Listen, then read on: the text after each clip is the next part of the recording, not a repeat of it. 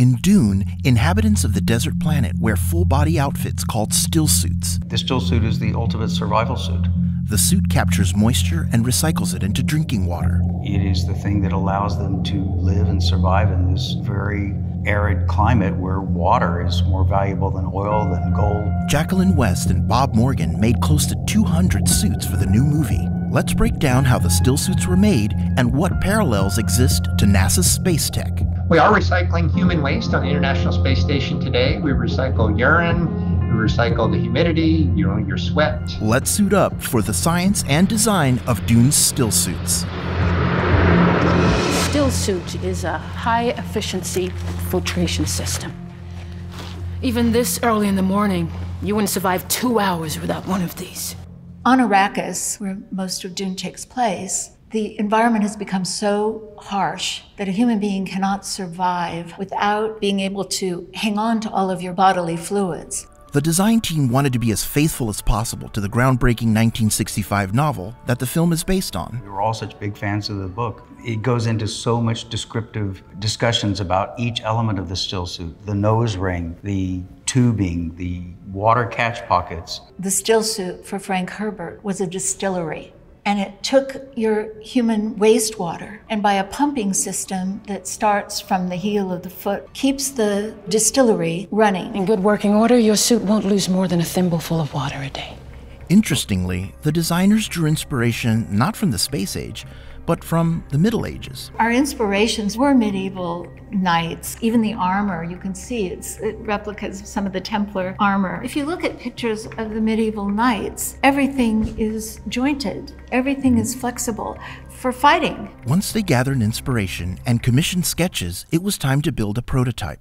So they turned to the artist who made suits for the original Batman movies. Jose Fernandez, he's actually done some work with NASA developing new suits and new helmets. So he built the first prototype for us. We actually watched all the pieces be cut on the table and talked about, does this look like it would really work? We called our stillsuit a micro sandwich because we wanted the different layers to be visual. So netting over a cotton fabric, over a wicking fabric, like an Under Armour type of thing that breathes and wicks water and takes it away from your body, like what they use for the football players today on the field. We used very flexible materials, even for the hard pieces. We knew that our actors were really going to wear these in those conditions in the desert, and their bodies would have to breathe. So as a result, all suits needed to be custom made using molds of each actor's body. It's basically 3 pieces. It was designed in a way that was functional and easy to put on and off, and allowed us to keep them cool in a very natural way. Everything on it, conceptually, would function. But were they functional on set? No, they really had to get out of their stillsuits to go to the bathroom. Okay, so although the costumes didn't actually recycle an actor's waste, would a real stillsuit be possible someday?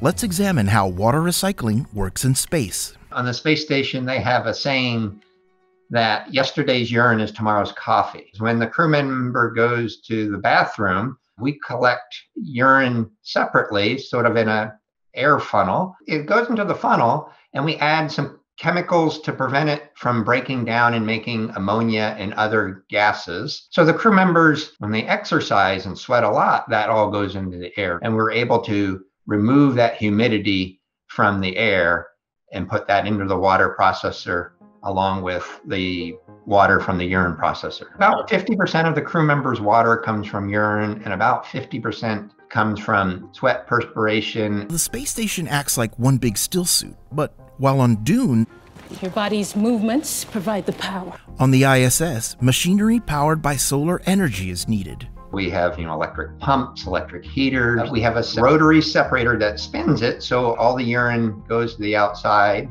We collect that. We add heat, and the water boils off at a low temperature. And then we condense that water, clean it up farther, and then we heat it up to sort of oxidize or remove additional chemicals. And then we add some iodine, similar to you might add when you're camping, to your water system. And then it's fit to drink for the astronauts and make their coffee. Sounds efficient. And with the brand new system recently installed on the ISS, nearly 98% of astronauts' water will soon be recycled. That seems on par with the Dune stillsuit.